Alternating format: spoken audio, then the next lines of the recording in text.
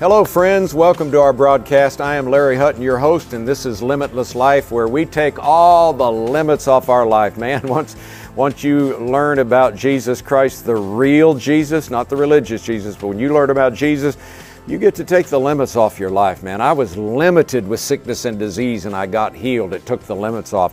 I was in debt up to my ears, and I found out Jesus teaches how to get debt free, and I paid off our mortgage and paid off our $1 million ministry property, and we paid off everything, and we're debt free. Glory to God. Took the limits off.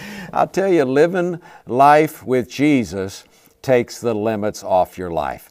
So welcome to Limitless Life. We've actually been talking about how to let Jesus live through us.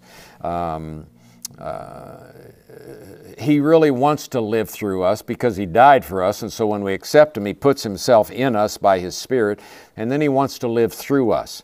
So we've been talking about how to let Him live through us. In fact, our foundation text, before we go back to our foundation text, that's in case you want to turn to it, it's Galatians 2:20.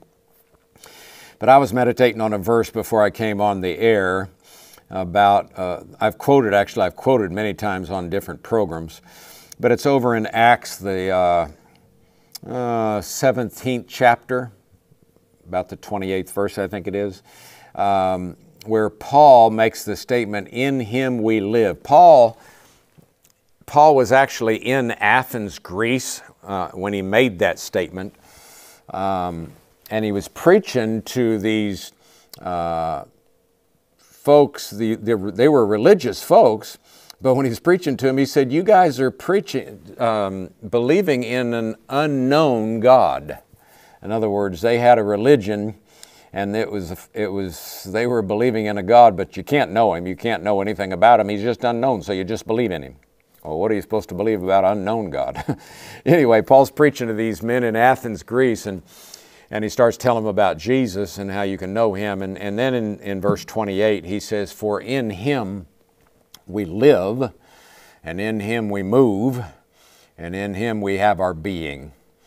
So when I thought about Jesus living through us, which is what we've titled this series this week, I thought about, man, in Him I live, in Him I move, in Him I have my being. So I want to live in or through, it's a preposition in the Greek language, through Him, or letting Him live through me is really the way to live in Him.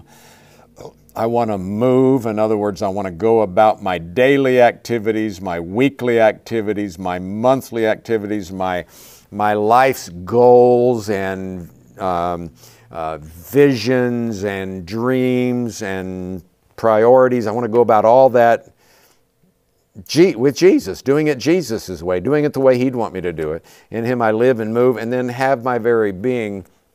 Is I want my whole life in every area, my whole being, spirit, soul, body, financially, everything. Have my being, I want it to be His. That's in Him we live. See, this is the only way you're going to live God's kind of life, is in Him. And because if you're born again, you are in Him, then you can live in Him, but you also have a choice about the matter, when we've talked about that before. So let's go back to our foundation text, Galatians 2:20. If you really want to live in Jesus, and you really want Him to live in you and live through you, then you got to count yourself as dead. You've been crucified with Christ. Look at what Galatians 2:20 says. You got to die to self. "I have been crucified with Christ. It is no longer I who live, but Christ living in me. And the life which I now live in the flesh, I live by faith in the Son of God who loved me and gave Himself for me." Listen to the message. Christ's life showed me how and enabled me to do it. I identified myself completely with Him. Indeed, I have been crucified with Christ. My ego is no longer central. It is no longer important that I appear righteous before you or have your good opinion. And I'm no longer driven to impress God. Christ lives in me. The life you see me living is not mine, but it is lived by faith in the Son of God who loved me and gave Himself for me. So that's our foundation text. We're talking about where we are going to live our lives as though we're dead and Jesus is alive. Just, okay, Jesus, I'm going to just let you take over my body, and I'll just, in you I'll live and move and have my being.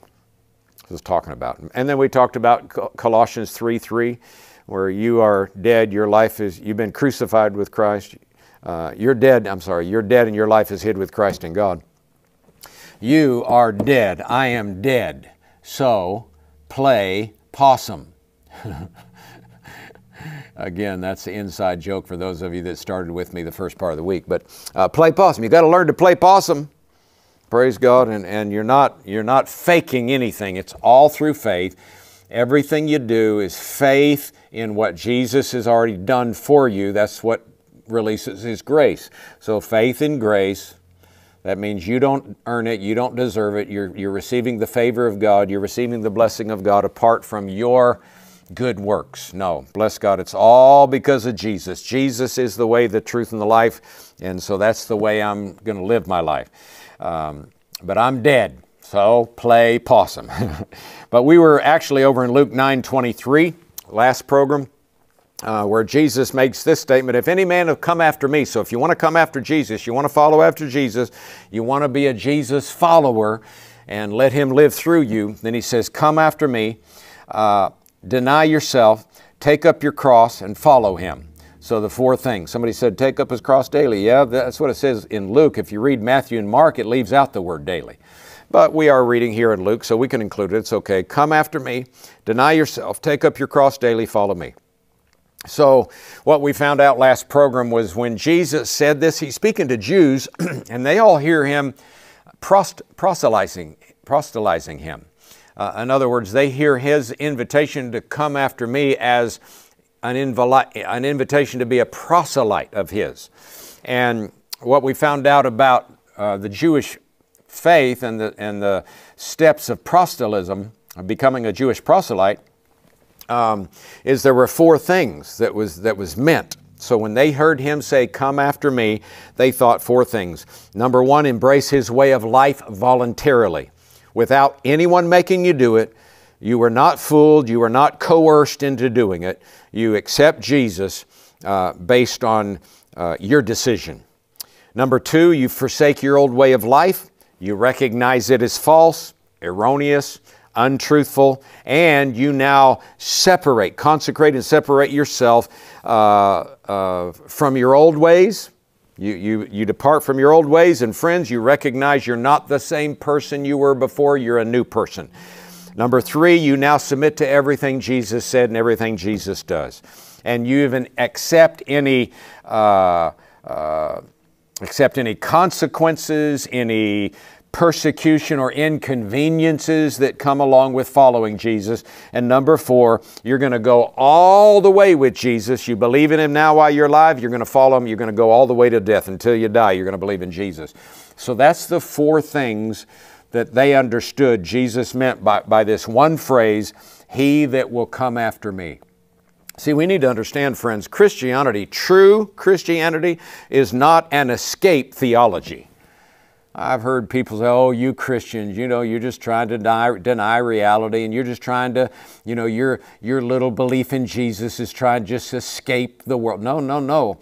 I become a whole new creature. I become part of a whole new kingdom. I become a whole new person, and with God's life in me, and I become part of a whole new government.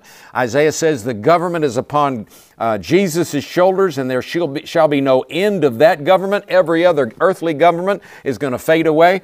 No, it's not escape theology, friends. It's a new theology, praise God. It's a belief in God that true Christianity is a theology, all right, but here it is. It's a belief in God that He wants you and me to live His life, both on earth and in heaven, the same as Jesus. So we're followers of Jesus. So that's what Jesus meant when He said in this verse, if any man will come after me. That's what they understood. See, you and I just read it and we just think, oh, that means just, okay, let's go follow Jesus. No, come after me had a whole lot more to do with it than that. So it's a true commitment, life's commitment, eternal commitment. So come after me. And then the next thing in this verse that it says, if any man will come after me, let him deny himself. Take up his cross and follow me. So let's talk about deny self. What did Jesus mean when he said deny himself? That means we are to abandon self-dependence and our own selfish desires. Self-dependence and selfish desires. That's what it means here to deny yourself. So let's talk about those things. Self-dependence. Who do you look to for guidance? Well, bless God, I look to myself. Well, 2 Corinthians 3:5 says we're not sufficient as of to think anything of ourselves. So why are you going to look to yourself if you're not sufficient? Well, I think I'm pretty smart. No, your smarts are piddly squat compared to God's. Don't ask me to spell that. I picked that saying up when I was a kid in Odessa, Florida, growing up. Piddly squat. That ain't piddly squat is the way we'd say it. No, that's nothing, in other words. That means your smarts is nothing compared to God. So why do you want to depend on you? You know, self-dependence will mess you up, man. You want to deny yourself. You don't want self-dependence. We are not, 2 Corinthians 3:5, we are not sufficient of ourselves to think anything of ourselves. Look what it goes on to say, but our sufficiency is of God. We have our dependence on Him, not on ourselves. In fact, Jeremiah makes this statement in Jeremiah 10:23, "O Lord, I know that the way of man is not in himself." Boy, that's a cool statement. It is not in man that walks to direct his steps. So no man, I'll read some other translations here in a minute that'll help you understand it more, but no man has the sufficiency in himself to know what to do and what way to go. And I'm not talking about, I don't know how to get in the car and go up to the store. That's not talking about. It's talking about my whole direction for life, what my life is all about, where I'm headed, where I'm going, where I'm going to go for eternity. No, Jeremiah says, I know that the way of man is not in himself.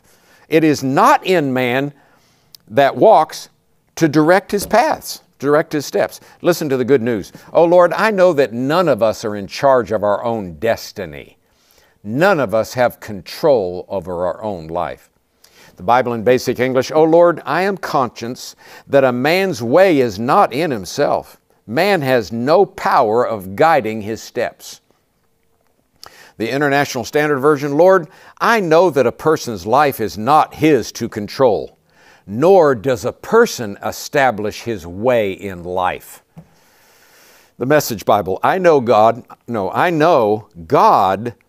that mere mortals can't run their own lives. That men and women don't have what it takes to take charge of life. And then the New Living Translation, I know, Lord, that our lives are not our own.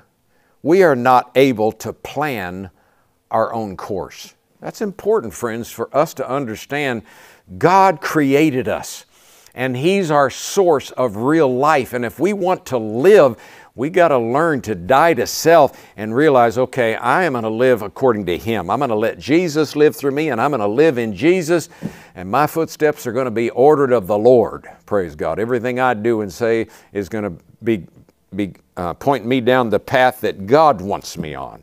Not, well, what do I want to do in life? I think I'll be a doctor. I think I'll be this. No, find out what God wants you to do in life. If you're a young person not yet gone to college, find out what God wants. Don't just pick a college because it's where your parents want you to go.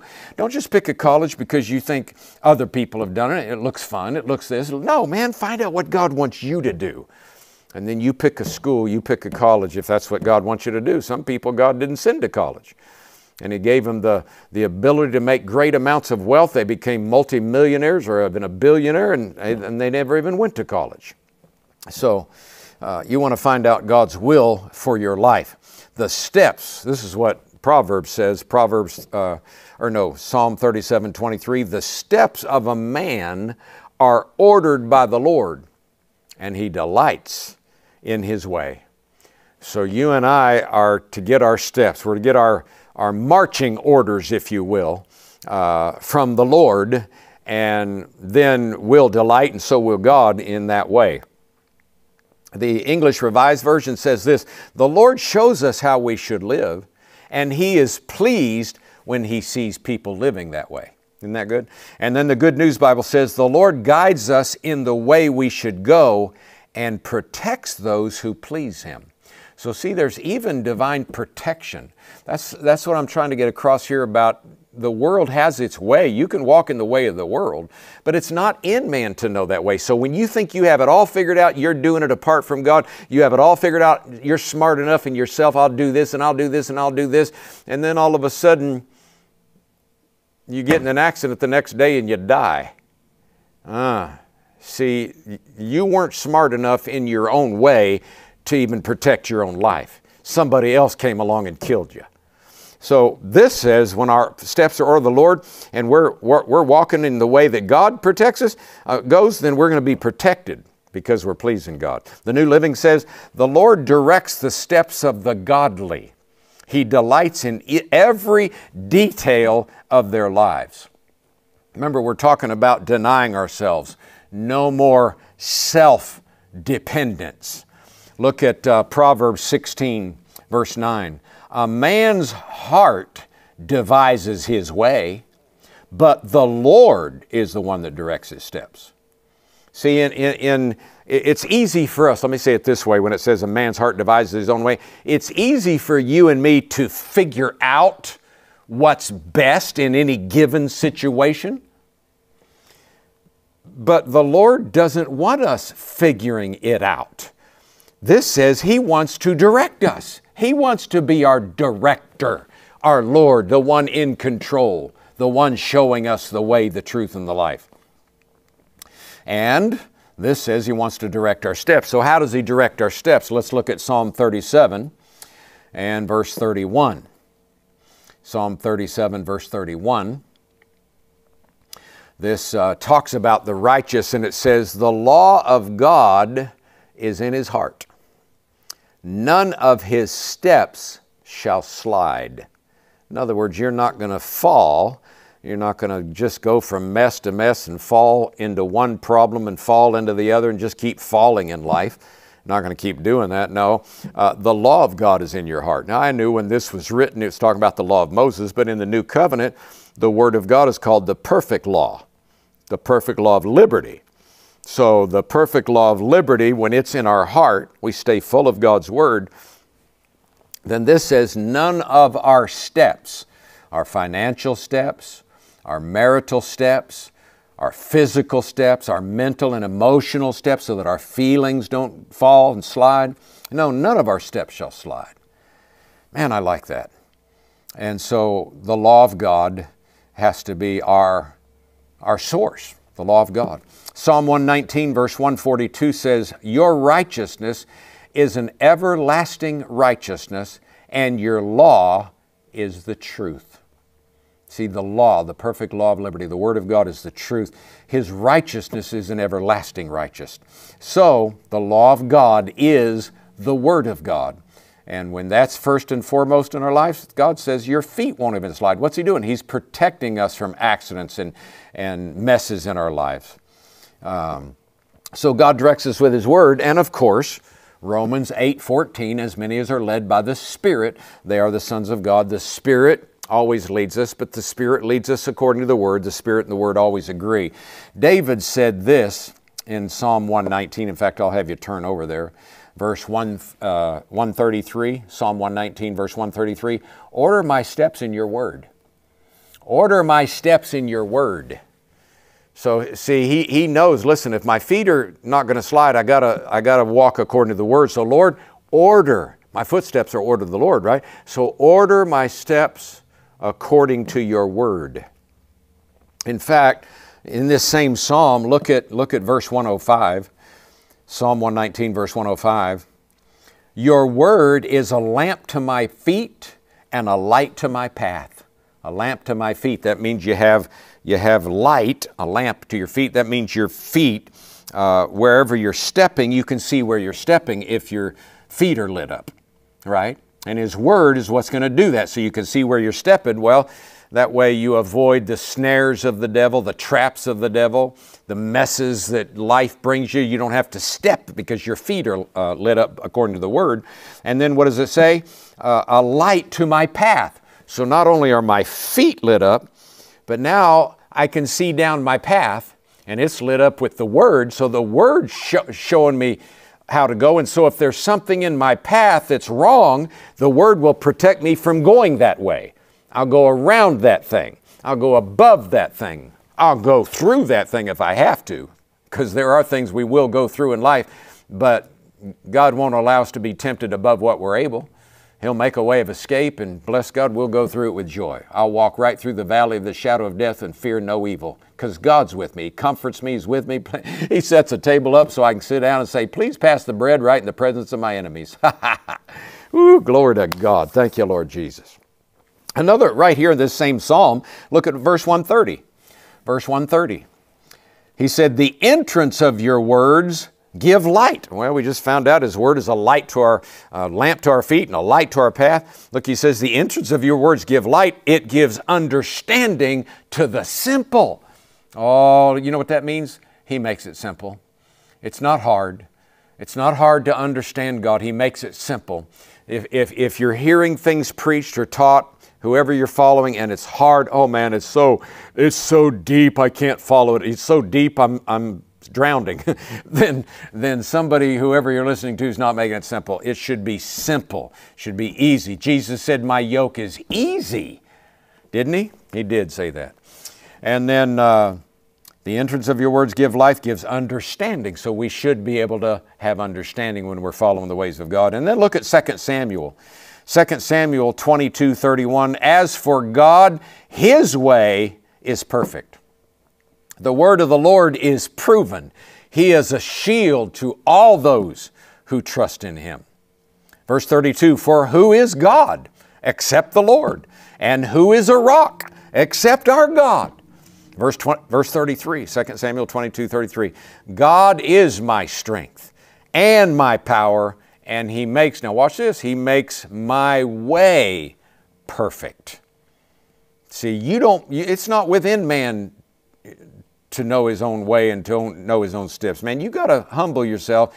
If you're gonna live the kind of life we're talking about, where you're letting Jesus live through you and you're living in Him, you're going to have to die to self here.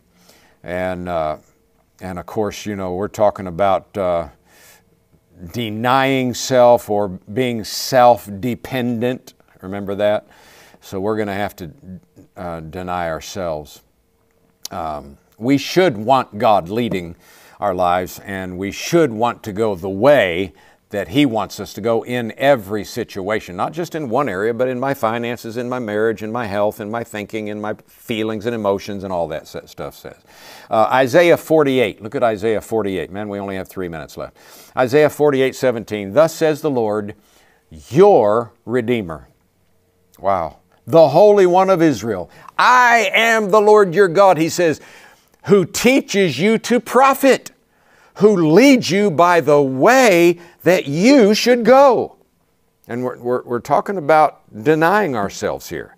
So He's our Redeemer. He's the Holy One. He's the Lord who teaches us to profit. So He wants us to profit financially as well as every other way. He wants us to profit. And He said, I will lead you the way you should go. So then we're not have to flounder in life and wonder, oh no, God, what do I do? Where do I go? What do I do? Now we're talking about denying ourselves. So let's go back to Luke 9. We'll have to pick up here next program. But Jesus said we have to deny ourselves. That means we have to abandon self-dependence, and then we can't look at ourselves for guidance. Remember, we have to deny ourselves. It means our own selfish desires. What does selfish desires mean? Well, I'm going to have to pick that up next program, because that's part of denying self. And if we really want to follow Jesus the way He wants us to and live His kind of life, then we're going to have to deny ourselves. We're going to have to abandon ourselves, and we're going to have to not be dependent or self-dependence. Remember the two things about this that means self-dependence and it means selfish desires. So we looked at self-dependence. Next program we'll look at selfish desires and talk about the things that go along with letting Jesus live through us. All right, so thank you again. Let me just pray for you real quick. Father, I pray for my brothers and sisters. Thank you, Lord, for helping them to understand your truth. You said when we know truth, Lord, it would make us free. And you said it's easy and it's simple. So right now I'm praying that you would open all of our eyes, that we would see it and know it more clearly so that we could be free. You said when we know truth, so that means you want us to know it. Open our eyes so we know it, Lord. You said it'd make us free. So I thank you, Father, we are free. We are free spiritually from sin, physically from sickness, financially from poverty and lack, mentally and emotionally from depression and discouragement and anger and guilt and shame, and maritally from a hellish marriage. But thank you, Father, we can have heaven on earth, and we thank you for it in Jesus' name. I pray that for you right now in Jesus' name. Amen.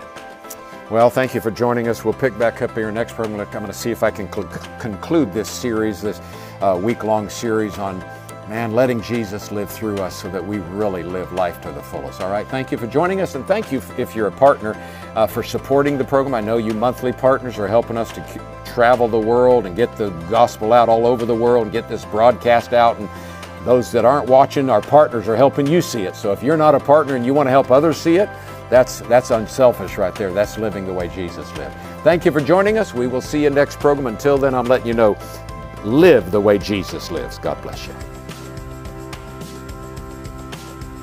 God intends for believers to be able to apply His Word to their daily lives and get good results, living the joyful, loving, and abundant life that Jesus has provided for us. Believers are supposed to understand the Bible and be able to enjoy the blessings of heaven while we are here on the earth. But many believers, at the beginning of their new life in Jesus, did not learn the most basic foundational truths of the Bible that will carry them over all of the traps and pitfalls and on into victorious, limitless life in Christ. In this new book, Dr. Hutton addresses all the issues that every Christian must come to know, understand, and establish as true in order to lead a limitless life in Jesus. To order your copy of Limitless Life with Jesus, go to larryhutton.org or call 888-887-WORD. Join us again for Limitless Life with Dr. Larry Hutton, where you'll get practical teaching from God's Word that you can apply to your everyday life. Go to larryhutton.org to watch this program and many others. You'll find special offers and resources to help you thrive in life. You can check on Larry and Liz's schedule and join them at a meeting near you. That's larryhutton.org, or you can call 888-887-WORD.